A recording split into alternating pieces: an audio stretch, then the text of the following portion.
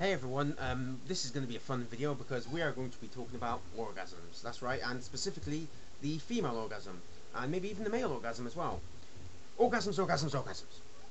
So this is going to be a video reply to Got That Funk's video about, what was it again? Organizational skills? Organists? No, orgasms, that's right, I remember now.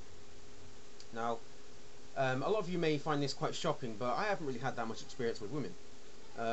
Before the relationship that I'm currently in now, I have only ever had one girlfriend. But nevertheless, uh, trying to make the women that I'm with feel good has always been very important to me. Not just in bed, but otherwise as well. I like to make them feel wanted and special, and I want to make them feel good, feel protected. That's just the kind of person I am. I like them to feel as good as they make me feel good. So that's that. On the specific topic of female orgasms, it's always been a very real thing for me. It's never been like a mythical concept that only existed in porn films and erotic novels. It's always been like a very real thing, and I just assumed that women had them. I have orgasms and men have orgasms, so why wouldn't women? It just didn't make sense. It just made sense to assume that they do, and that's it, and just get on with things. So let's go on with Got That Funk's questions, and see if we can make a good video out of this. The first question he asked was, how important is it to you that your partner has an orgasm?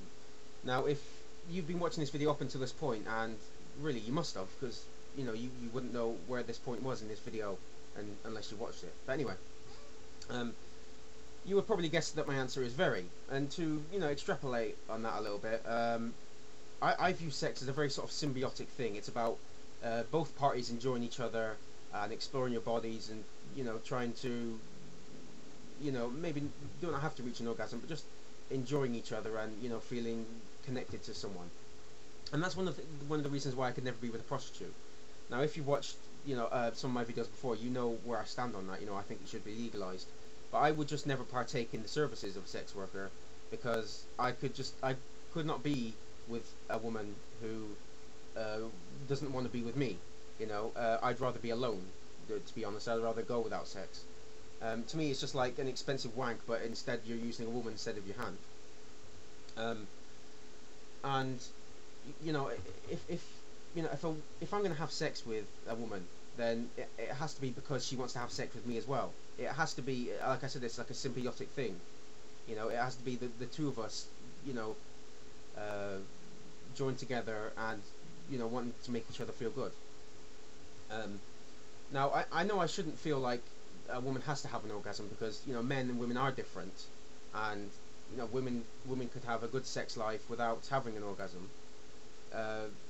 But because of my own bias, because I am a male, and because it does feel so good when I have an orgasm, I just want them to feel the same way I do.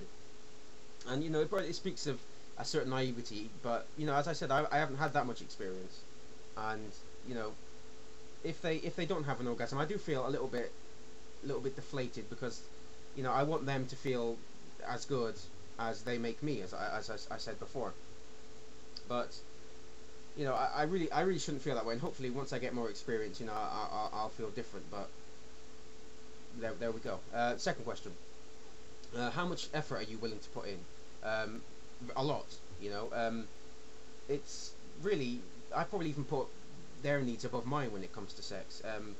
I could probably come sooner than than it would take them to have an orgasm, but I'm enjoying sex, and I want to try and get them to have an orgasm. And it's probably the reason why I like oral sex as well, because not just like receiving, but giving it as well. Not saying I don't like the receiving thing, because that can be pretty damn fantastic, as I'm sure a lot of you know.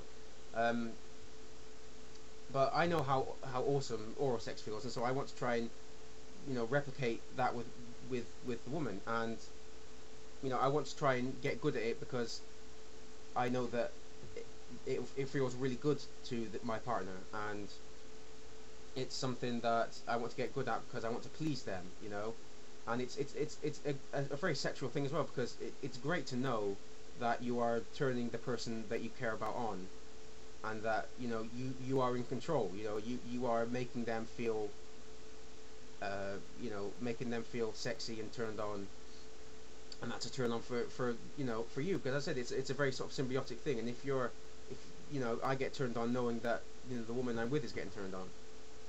I'm not very much sentient. I'm being a bit rambly, so I apologise for that. Third question: does it matter more to you if you are in a loving relationship? Probably. I think so. If I have that sort of emotional connectivity with someone, then I would probably want to please them more than if I was having like a one night stand or something. But even maybe I wouldn't have oral sex with someone if I was, you know, a one night stand or something. But I would still want them to have a very good experience, because I would be having a good experience, so I would want them to have one as well. Last question is: has the issue of the female orgasm ever been an area of contention in your sex life? And I have to say no. My ex-partner used to have orgasms with me, and you know, even though it wasn't through sex, not because she didn't have when we had sex, just that she wasn't ready, and so, you know, I respected that. But I still gave her orgasms through you know, other means, and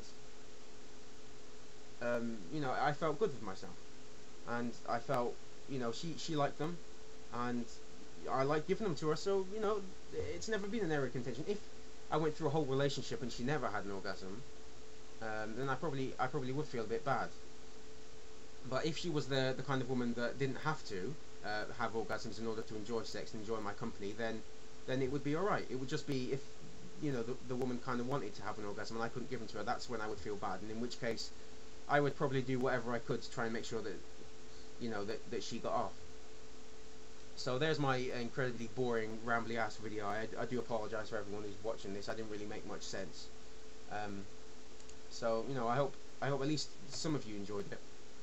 And yeah, that's all I have to say. Cheerio.